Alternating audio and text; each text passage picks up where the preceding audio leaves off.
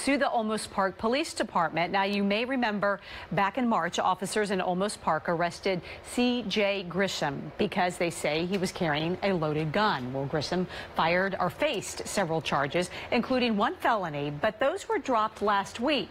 Now, the city of Olmos Park has an ordinance prohibiting anyone other than police from carrying a loaded gun, but members of the gun rights group say that that is against state law.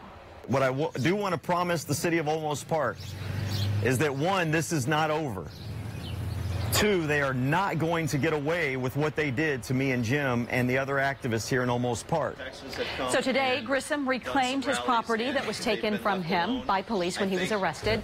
He and another member of the guns rights group tell us that they are now traveling to Houston to speak to their lawyers. The city of Olmos Park and their police department declined a request for comment.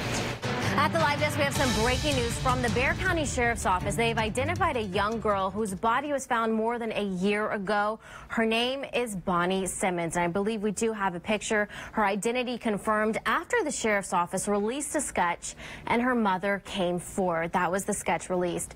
And now they hope that someone has information on her death.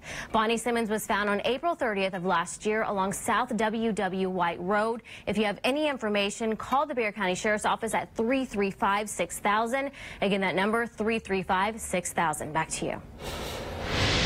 All right, thank you for that, Ashley. And huge developing news today out of North Korea. 3 Americans detained in North Korea have been released and are on their way back to the United States with the Secretary of State, the new Secretary of State, Mike Pompeo. That's right. Now, this move is viewed as a good gesture ahead of a historic summit between President Trump and North Korean leader Kim Jong-un.